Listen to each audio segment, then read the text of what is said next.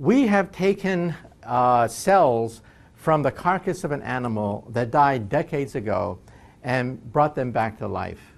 And so it is possible using today's technology to take bodies, carcasses of animals that died decades ago and resurrect them in the form of clones.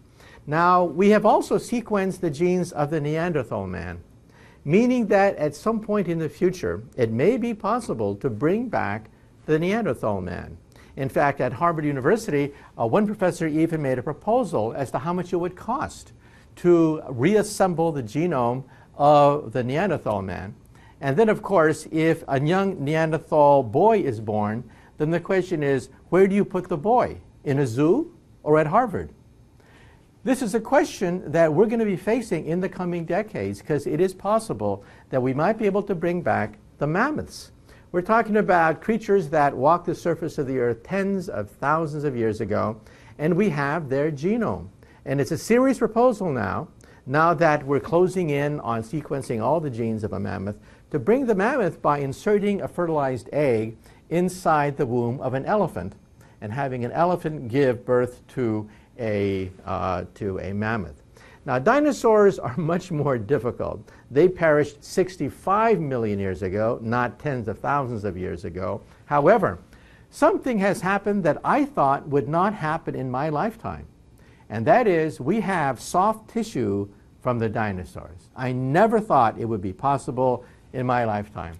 If you take a hadrosaur and crack open the thigh bones, bingo, you find soft tissue right there in the bone marrow. Who would have thought?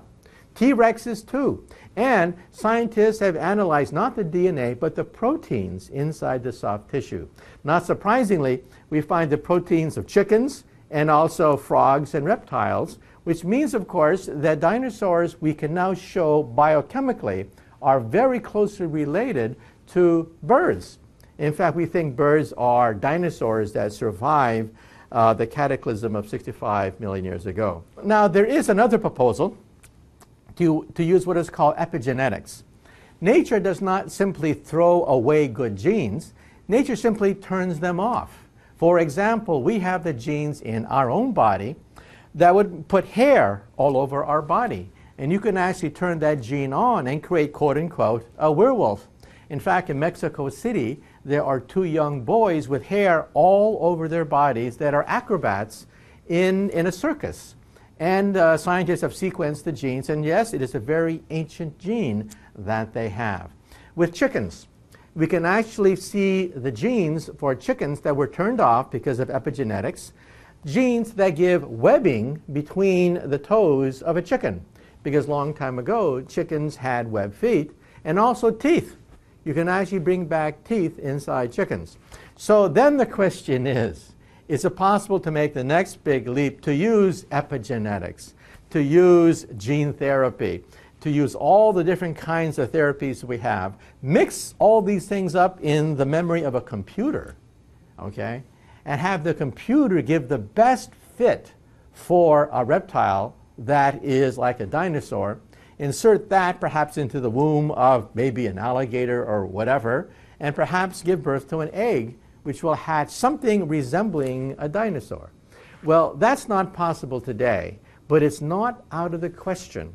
It's not out of the question that at some point in the future we'll use a computer to take all these bits of DNA from living lizards, from the extracting information from the proteins of soft tissue from hadrosaurs, and assemble the best mathematical approximation to a dinosaur and have it give birth to an egg.